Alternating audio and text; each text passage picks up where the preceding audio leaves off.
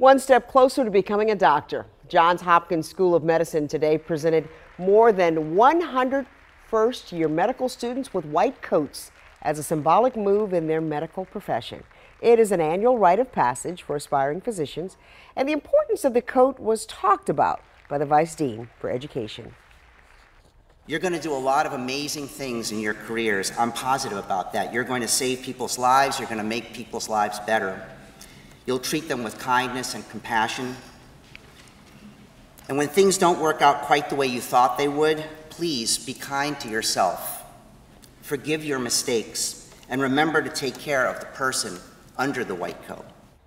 During the ceremony, students took a pledge to uphold the values of a physician: humanism, compassion, integrity, and devotion to the well-being of others.